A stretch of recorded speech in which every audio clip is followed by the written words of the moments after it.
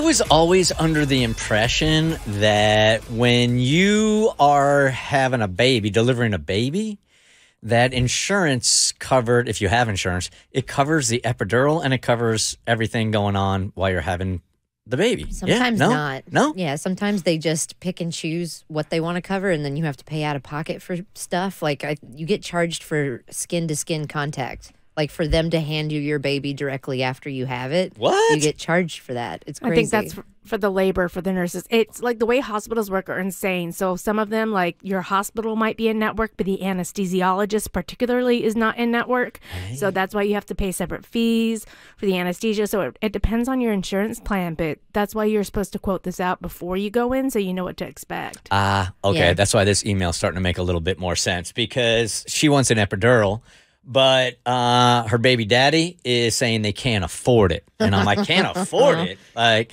if you got something going on in your life and you want to share it with us, and we go ahead, we throw it out to Bert Show fam around the country, hit us up at thebertshow.com.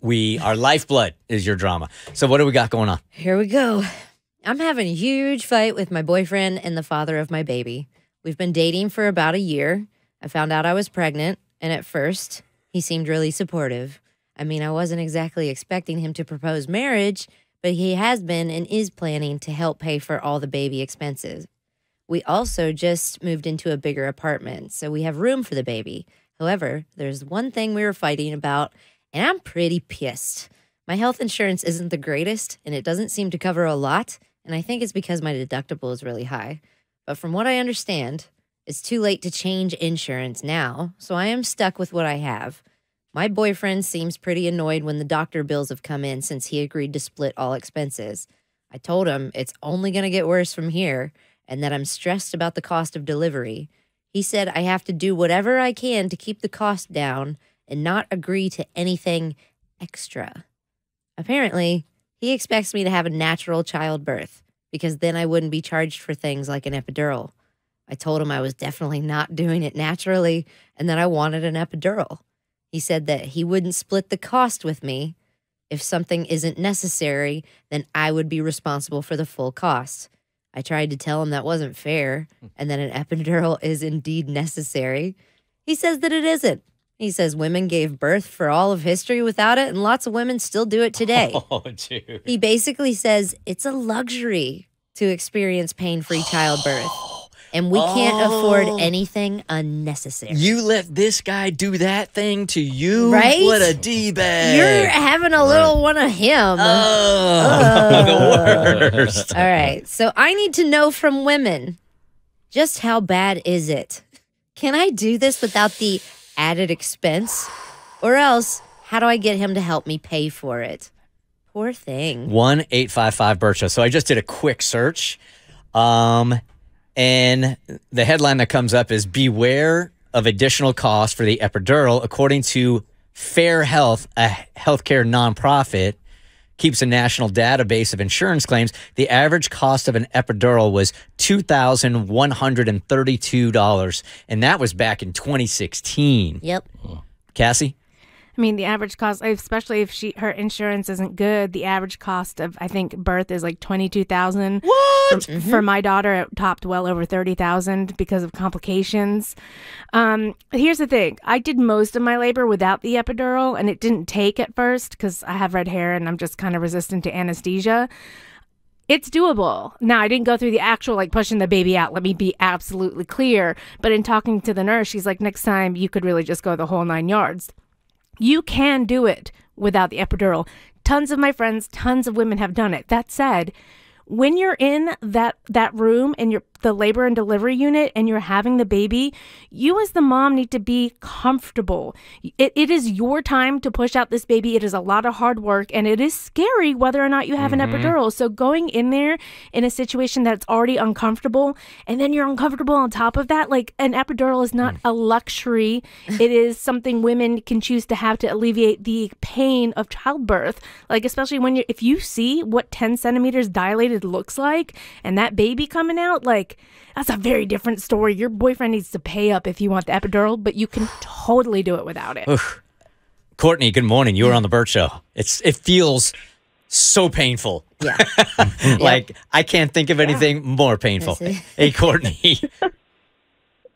Hey, so I actually just had a baby in January, and I got the bill for the anesthesiologist like last week, and it was only about $1,000, and I do not have any insurance, so this is all self-pay. And I will say that the $1,000 was 100% worth it. I bet it well, was. listen to you, sounding like a Kardashian with your luxurious lifestyle. You got a 6-inch needle in your Worth back. it. I'll be paying it for a while, but it's worth it. Worth it, no doubt. Thank you for calling. Appreciate it. All right, there might be a way around this. Hey, Kristen, good morning. You're part of the Bert Show. Hi, good morning. Morning. So what I was going to say was if she lives in Georgia, and I'm sure other states have this too, but if she lives in Georgia since she's not married, she can apply for Medicaid being pregnant, and then everything is paid for and free at the hospital no matter what she chooses. All right, free baby, way better than $22,000 baby. Sounds pretty good. I mean, the cries aren't as loud. Get you a free baby. Hey, Tamara, good morning. You're on the Bert Show. Hi.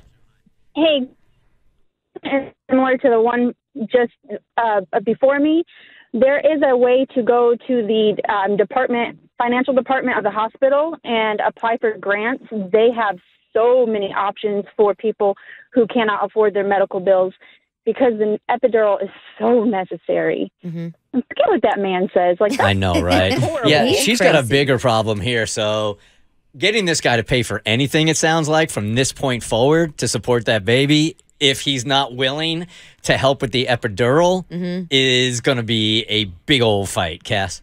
A lot of people also don't know you can actually negotiate your hospital bills. Really? You can, What? yes, you can call up and talk to billing and negotiate rates because everything's so overinflated. It's not going to be free. It's not going to be $5. It depends on the hospital. So do some research online because there are tricks and tips and plenty of people out there, even on TikTok, who will tell you exactly what to say when you're doing it. And I'm pretty sure medical debt as well doesn't count against your credit score, like when it goes to collections because it's classified as medical. But there are ways to get your hospital bill costs down. I kind of feel a certain way about this. If you win the financial negotiation, I don't want the people that are delivering the baby to be pissed. They don't know. They don't know. They don't don't know. They don't know. They get paid the same amount. Yeah. It's just the hospital that's taking the hit. So it's not like it's on your chart or something. They have nothing to do with billing. So Yeah. you Like, can they're sit way too there. busy. You can sit there with the financial people at the hospital and put a slip of paper in an envelope that says $1 Yeah. and say, "This is what I want to pay you," and then slide it across to the financial person, and that's where the negotiation begins. That's why that department's so pissy all the time. It's because they're dealing with that. The doctors are happy. They're getting paid no matter what. You Damn, I have wish to I have knew this. realistic expectations, but you can find out the actual cost of tests and procedures online and then see what your hospital is charging and see like if you can get it down to the actual base real pay. But in a negotiation like this, what leverage do you have at all? Like, I'm going to go have it at another hospital and look for something cheaper? Hospitals need to make money. A lot of them are nonprofits. Some of them are for profit. They need to make money. So like it's just the same as like it's not quite the same as haggling with a car salesman, but it's like you can for some procedures have those conversations, especially if you're financially strapped. I had no I idea, would, man. I would Clue. totally be like, Wow. all right, you guys give me a free epidural and I will not eat 10 pounds of Taco Bell the day before. Do we have an agreement? Man, this is like not something I want to like skimp on, man. I'll overpay for a hospital stay. The Bert Show.